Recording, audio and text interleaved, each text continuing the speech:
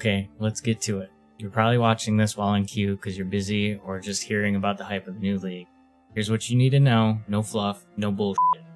At the beginning of a zone, there's a portal. Go in this to engage with the mechanic, otherwise ignore it. At that point, you should have just played standard.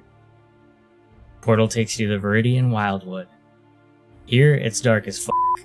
This darkness is the Affliction. You have a ring of wisps that will light up the area around you and clear the darkness.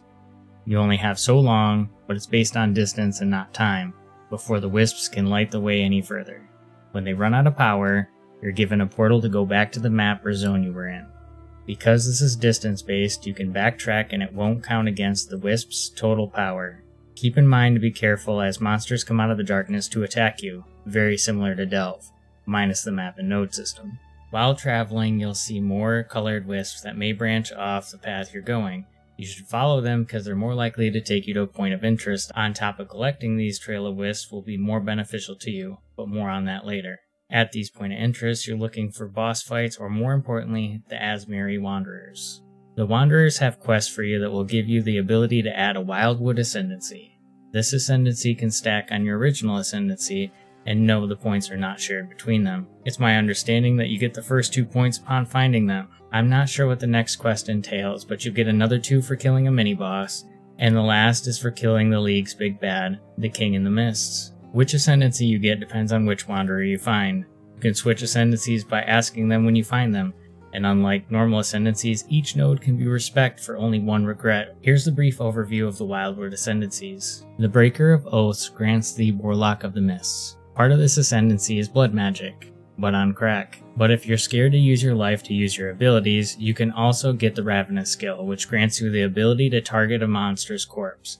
Consume it, and you'll take reduced damage to that type of monster. This buff only persists for the zone. For those noticing that not all monster types are available or things like pinnacle bosses aren't able to be targeted, the Breaker of Oaths sells corpses for wild wisps, the purple ones. Also important to note that these corpses can be turned into specters. The Dark Effigy creates a totem that links to you. Hits to you go to the totem, but hits to the totem go back to you 200%.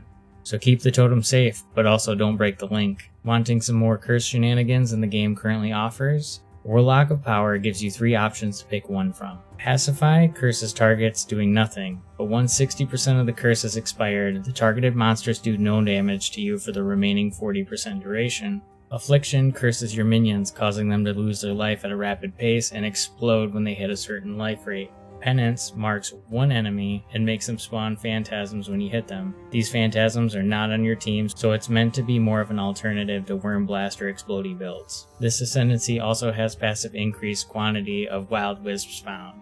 The Warden of Eves grants the Warden of the Maji. Tinctures are the specialization of this Ascendancy. Tinctures take up flash slots but are not flasks, and you must take the node in the Ascendancy to be able to use them. These tinctures are applied to your weapons and affect your attacks. Further specialization increases the effect of these tinctures or adjacent slots. The Warden sells these tinctures for Vivid Wisps, the yellow ones. Don't do attacks or want to sacrifice flash slots? The Warden of the Maji has other utilities to benefit any playstyle. Bark Skin is an aura that will grant you armor. Upon being hit, you'll lose this armor but gain evasion until no further damage is taken. Detect Evil is essentially map hacks, letting you see rare and unique monsters on the minimap. Oath of the Maji will give you a boost based on gear with no socketed gems. This Ascendancy has increased quantity of Vivid Wisps. The Primal Huntress teaches you to be the Wildwood Primalist. This is the Jack of all trades Ascendancy, almost like a build your own Scion Ascendant. Howl the Wolf lets you use war cries to open chests and gain a chance for more loot on corpses. Corpses must exist, so if you're exploding, shattering, or anything like that, then this is useless. Might of the Bear gives you a 20-slot backpack to tote back extra gear. Then beyond this node are slots for charms. Charms are sold by the Primal Huntress for Primal Wisps, the blue ones. These charms have modifiers that contain minor versions of all the other Ascendancies, and yes, you can stack the same modifier. This Ascendancy also comes with increased quantity of Primal Wisps found. So if you're sitting here like, why do I give a shit about any of these or why should I interact with these guys? First off, everything they sell is tradable. Secondly, the wisps are only tradable to the vendors and do not persist beyond the instance. Once you leave to go back to the zone or map, your remaining wisps disperse and dust monsters in the zone or map randomly. More than one wisp can affect a monster at a time, buffing them and the rewards they drop. The blue primal wisps give increased item rarity. The purple wild wisps give you increased item quantity. The yellow vivid wisps give more currency. Here's the map crafts. And now for the core changes. Trial of the Ancestors is out. Silver coins and tattoos are gone, but the omens and uniques are staying. Metamorph is also out. Taking its place is Ultimatum, also replacing its Atlas, tree nodes, scarabs, and even the stash tab. Catalysts are moving to the Ultimatum loot table. Ultimatum will pretty much be the same as it was in the Ultimatum League, with the exception of rare spawns being adjusted, loot being adjusted since you won't encounter it in every map, and Ultimatum monsters not dropping loot. Heist has undergone a rework. Grand Heist rewards are no longer locked to a specific tile set. Alt quality skill gems are gone. To compensate, they've added and reworked replica uniques and adjusted currency reward stacks. Divine font and chants in the lab are gone.